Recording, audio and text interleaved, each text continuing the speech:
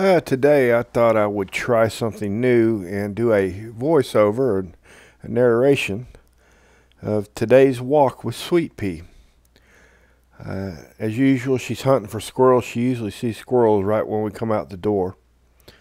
So she's looking for squirrels, but we're not going to find any right here. We're going to find one though in a little bit, but not here in this part of the yard.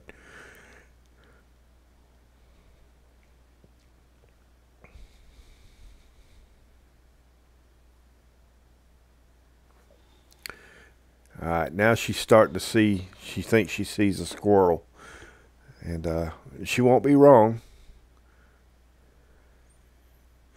Yep, she's got his eye on him.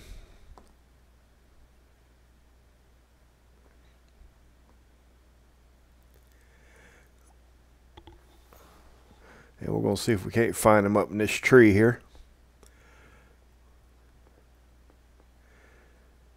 And she's still looking for him. And there, if you look in the little V right there's his tail. He'll turn around here in a minute and smile for everybody. Maybe it's a smile. I don't know. But yeah, he will check us out for a little bit.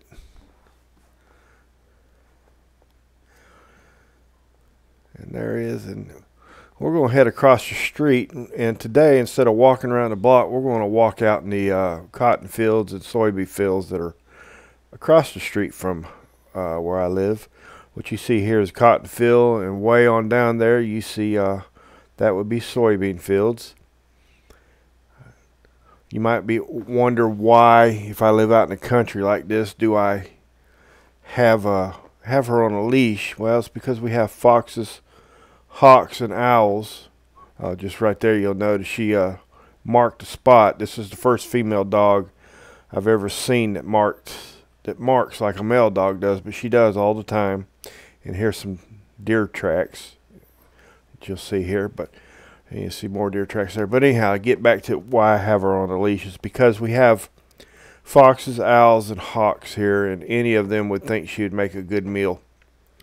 So we definitely have a fox that lives out on the tree line back behind our house, on the tree line that separates our backyard from a wooded lot, wooded area. There's a fox out there. We see him from time to time. So we keep her on a leash. And here you'll see the soybeans. We'll focus in on some soybeans here. So yeah, this is a nice big old farm. Nice place to walk on a cool evening. Today's a cool evening. And in a little bit, we will be coming up on some grass that is going to be too tall for her to walk in. And so we will be ending this video here in just a few seconds once we hit that spot. But you see how far out this farm goes? That's a long way. The soybean field goes a long way. And if you look behind that tree line, if you could see behind that tree line right there, that's where the house I live in is at. We had the trees out front. We left them out front to knock the dust down from when they're out here plowing and whatnot. Just get them plowing. So that's a walk with Sweet Pea in the evening. I was trying this voiceover, see how it works out. If you like it, how about letting me know? Leave a comment. Thanks. Oh yeah, subscribe.